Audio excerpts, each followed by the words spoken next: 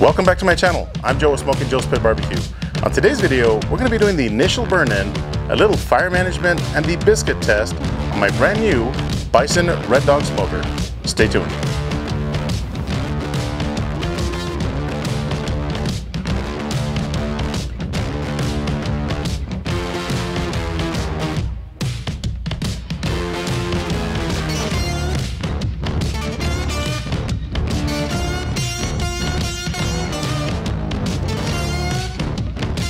Alright, so before I get started on this video, if you guys have not checked out my last video on the Bison Red Dog, I showed you guys how I prepped the surface, cleared it in order to obtain this patina look that you see right here. Alright, so first things first, let's open up the door. I'm going to remove the top grate and also the bottom grate. Alright, so the first thing I'm going to do is just rinse off the inside of the cooking chamber. I'm not going to apply any soap, just plain old water, just to remove any of the little tiny bits of metal and maybe some dirt that may be left behind. So here we go.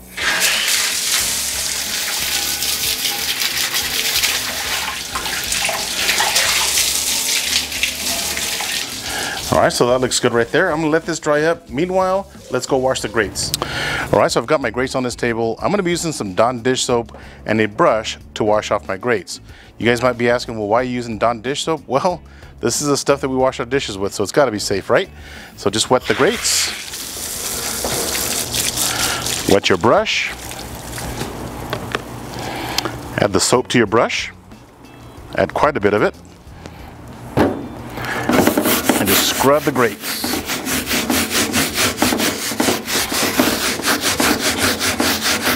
Believe it or not, the Dawn dish soap does get rid of a lot of the surface rust, okay? Now, I'm sure there's a few people out there that do not wash the inside of the smokers. Check out my hand. This is why I highly recommend that you wash the inside of the smoker and the grates as well. All right, so rinse off the grate. All right, that looks good right there. I'm just gonna stand these up, lean them up against the wall, let them air dry for a few minutes. Meanwhile, let's go get this pit started. All right, let's get ready to light up our firebox.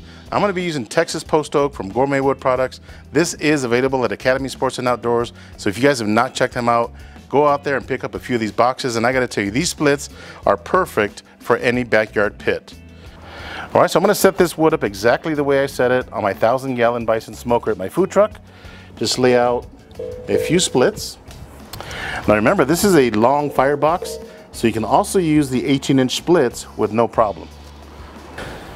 So I know a lot of folks like to use charcoal. They light that up, then they put their splits on top of that charcoal. I used to use that, but I got to tell you, as I get older, I also get wiser. You really don't need to spend money on that charcoal. Grab yourself one of these grill guns from Grill Blazer, and that's all you need. Check this out.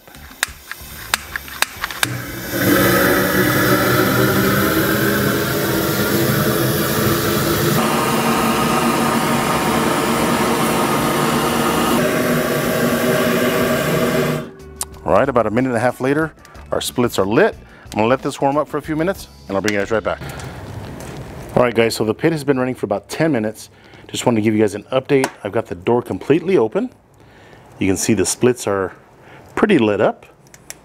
Let's go take a look at that temperature. So we are sitting at 325 degrees with those 6 splits of wood. So I gotta tell you, I like to smoke at 275. Something tells me I'm going to be able to do that with 3, maybe 4 splits. So this smoker is going to be running really efficient. Look at that. So far, burning pretty clean. Got a little bit of white smoke, but again, those splits of wood are not 100% lit. So I'm going to let the pit warm up for about 30 minutes, and I'll show you guys the next step. All right, so I want to show you guys something really quick. So I closed the door to about 3 inches open, as you can see right there. And our pit is still lit. You can see the fire right there. Look what happened to our temperature. We actually went up to about 345 degrees. So I got to tell you, 2 or 3 splits, and this bad boy is going to run at 275. Now we will see you guys in 30 minutes.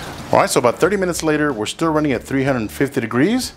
Now let's season up the cooking chamber. So I'm going to open up the door. Alright, so I've got a can of vegetable spray oil. You can use whatever oil you want, grapeseed oil, canola, olive oil, tallow, whatever you want. I'm going to be using vegetable oil. It was the cheapest oil I could find. I'm going to spray the inside, the entire inside of this cooking chamber.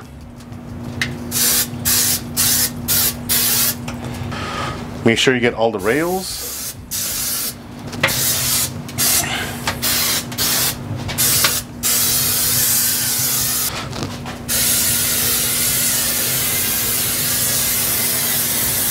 All right, so next, go ahead and install your cooking grates.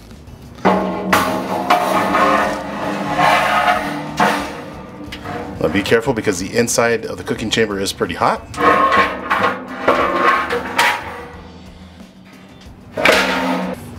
I'm going to go ahead and spray the bottom grate. All right, just like that. Let's go ahead and install our top grate.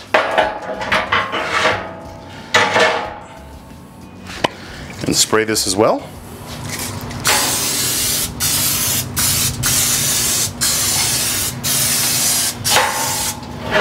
And last but not least, go ahead and spray the inside of your door.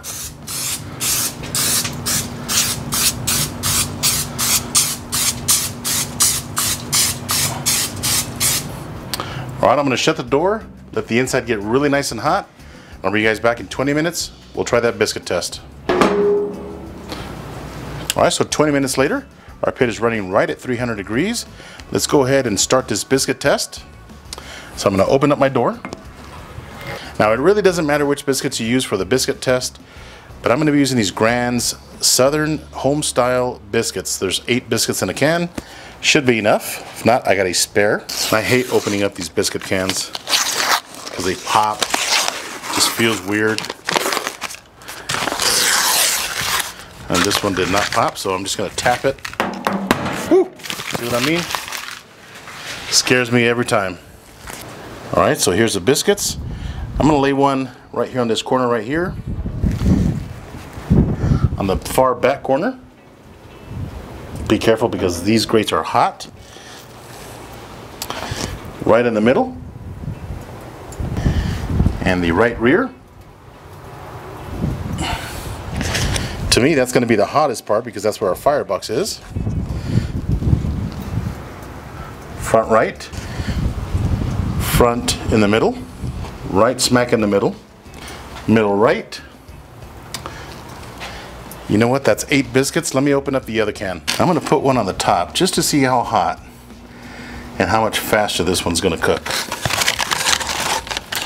All right, I'm going to try to maintain the temperature at 300 degrees. And I'll bring you guys back in about 20 minutes. Stay tuned. All right, so it's been about 25 minutes since we put our biscuits on. Let's take a look at them and see how they look.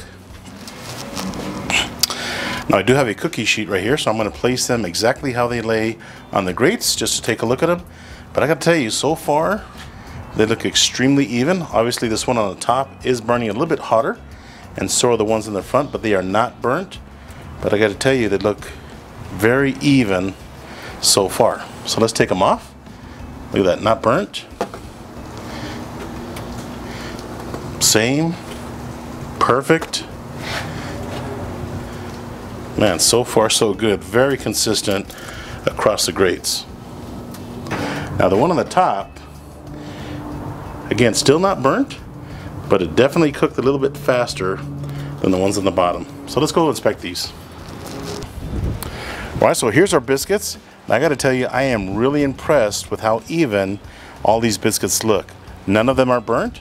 In fact, these ones on the very front are cooked a little bit more on the front edge, but again, not that much of a difference.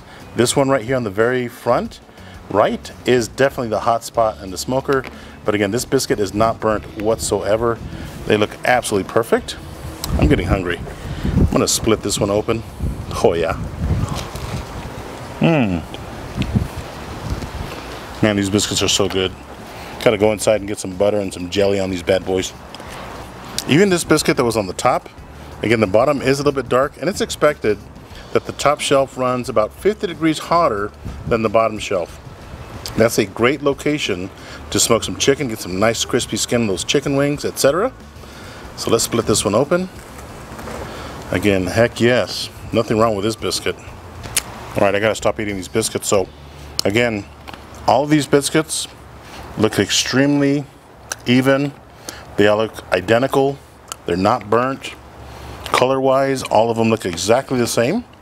I mean, what more can you ask for? I gotta tell you, Thomas and his pit builders know exactly what they're doing when they're building these smokers. So one thing I didn't mention is I added 2 more splits as soon as I placed the biscuits on the grate. And it's been running with those 2 splits of wood. The temperature did come down. We're running about 260 degrees.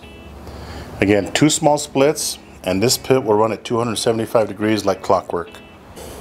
Now, as far as the stack is concerned, I've got it 100% of the way open, and I highly recommend that you guys cook with your stack 100% of the way open. Now, as far as the firebox door is concerned, I've got it about 5 inches open, and it seems to like that spot right there. Again, I'm at 3,800 feet above sea level, so depending on where you're at, that's going to determine how open or how closed that firebox door is. Got a nice little coal bed, and there's those 2 splits that I added earlier. Again, clean burning, no issues whatsoever. And I gotta tell you, this firebox does hold a coal bed, which is important in smoking. So there you can see the temperature going back up to 275 degrees. And again, it came down to about 260 because we had the door open. So I'm really impressed with this smoker so far. I cannot wait to actually smoke something on this bad boy. All right, that concludes my burn-in, fire management, and biscuit test on my brand new Bison Red Dog offset smoker. If this is your first time to my channel, do me a favor, hit that subscribe button. And if you enjoyed this video, give me a thumbs up. Until next time, Joe with Smokin' Joe's Pit BBQ. See ya.